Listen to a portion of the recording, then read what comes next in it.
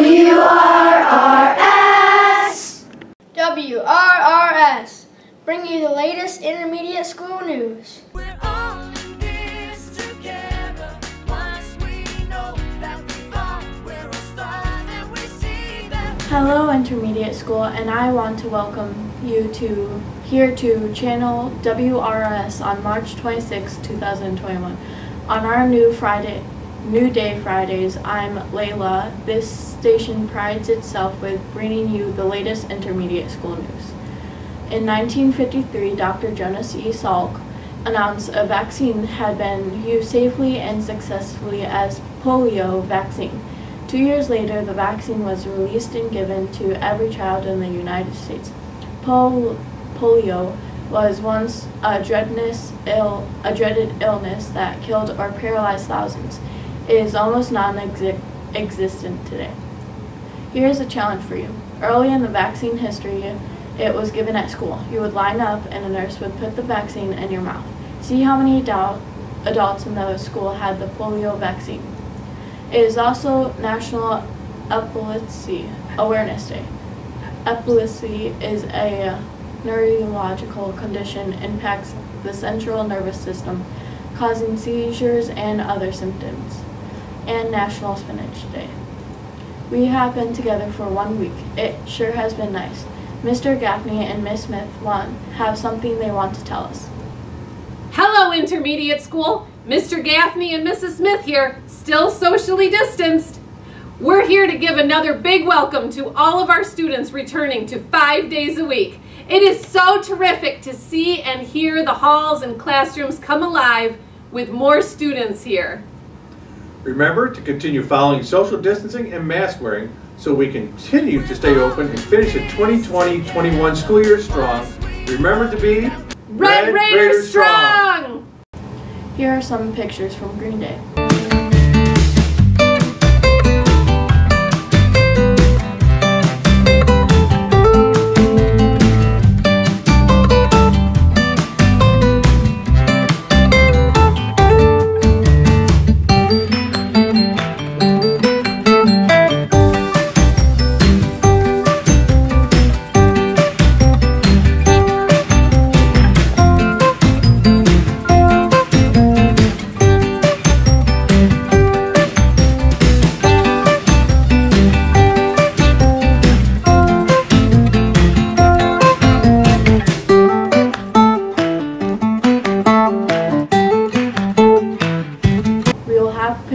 Pictures from Pajama Day next week. Let's find out who this week's student of the week are.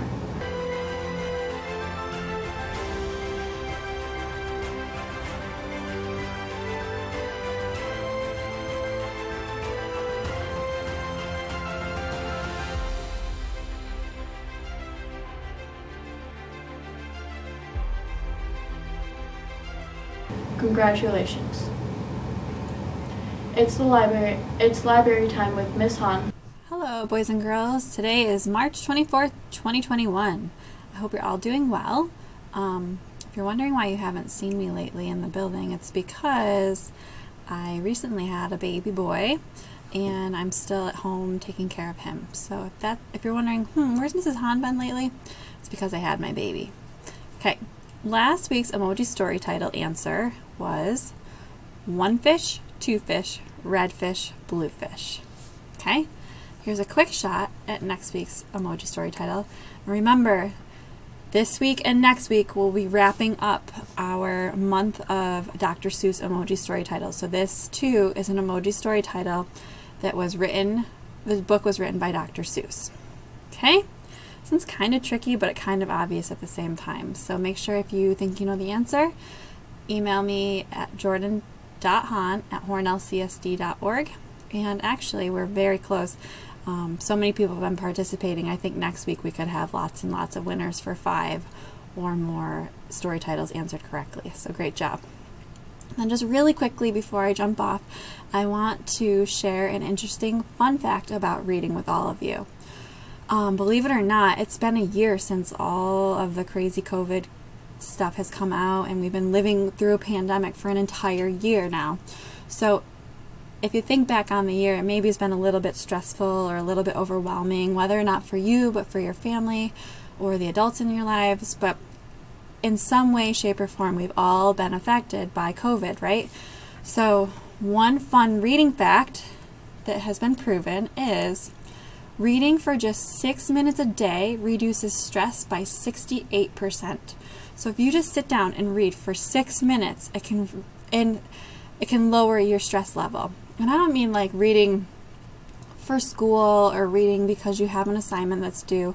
I mean like reading because you really love the book that is in your hands or that's on your screen. So just 6 minutes a day can reduce your stress by 68%. So if you haven't tried it, I highly recommend it. I miss you all. I hope you're happy and healthy, and I will see you soon. Let's find out from Miss Johnner who won this month's book box.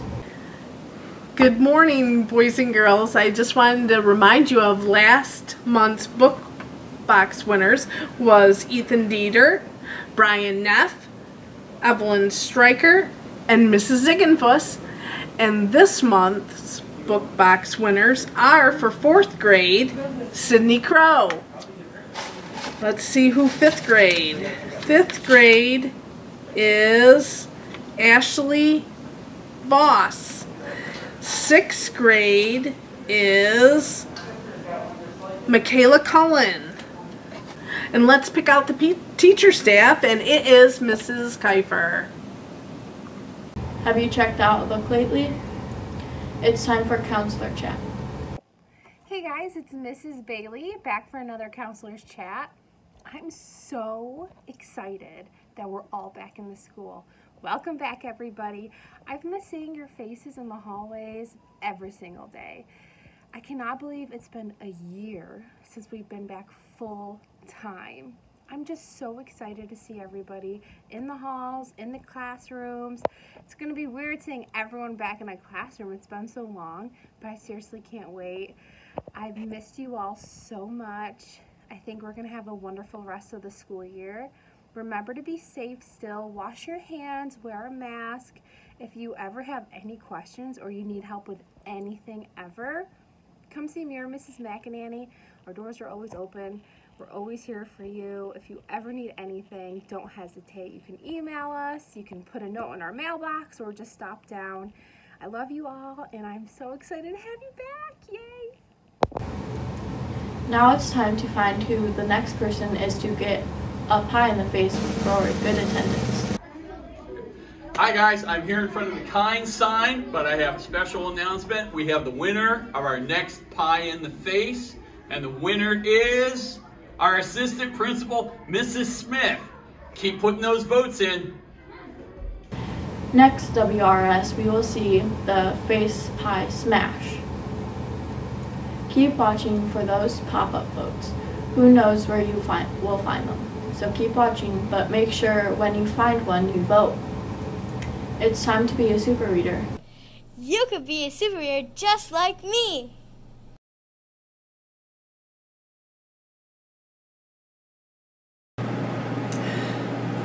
When you are reading a book, you need to think about what you've read and make sure that you're storing it in your mind so you can use that information afterwards. Sometimes when you're reading for a class, you're asked to give a summary afterwards. You might be asked the question, will you please summarize the important information in the text? Or you might be asked, will you please summarize the important events in the story?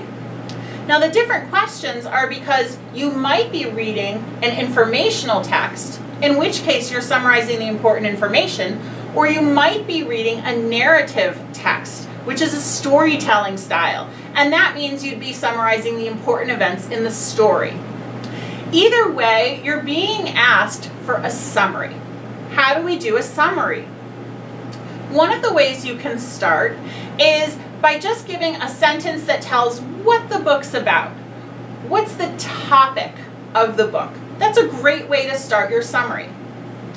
If it's a story that you're summarizing, if it's a narrative text, whether it's fiction or nonfiction, if it's told as a story, you want to make sure that you include in your summary who the main characters are and what it is that's important to know about them.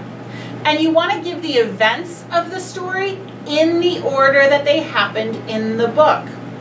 If you tell a story out of order because you've forgotten something, it's okay, but just mention, oops, I forgot to say this earlier, and then add that detail. But if you can, do the story in order. When you're summarizing an informational text, again, if you can give the information in the order it came in the text, that's better. But the important thing here is deciding what's really important. What do I share? What can I leave out? And that's something that you have to use your judgment to determine. If there's something that there was a whole section of the book written about, it was probably really important. If there's just one sentence about it, it might not be as important. And maybe that's a detail that you don't have to include in your summary. The most important thing I'm looking for in a summary is that I would know what the book was about even if I hadn't read it. So let's say we're standing outside class and we're getting ready to walk in, and I say to you, hey, I forgot to read that book last night. Will you please tell me everything I need to know in case the teacher asks me a question? Tell me all the things I would need to know, and then you'll know that you've done a good job summarizing it. If in your summary you get to the end and realize you've left something out, make sure you go back and throw it in. When you're done with your summary, you're probably going to be asked, is there anything else you'd like to add? If you feel like you got all the information, even if we ask you if there's something else you want to add, you can say, nope, I think I got everything. Or that's your chance to add in one or two more details that you think might be important. That's what we're looking for when you give us a summary of the text. You don't have to include every single detail, but you do want to include enough so that if someone hadn't read it, they would know what the book was about. Remember to be a super reader. Have a great day. Thanks, Miss Monison. This brings an end to our broadcast today. Remember to keep those masks on when you are supposed to. Wash your hands, do the vampire cough and sneeze, and be respectful of others. Okay, say it with me. We are respectful, we are responsible, we are safe. We are Red Raider strong.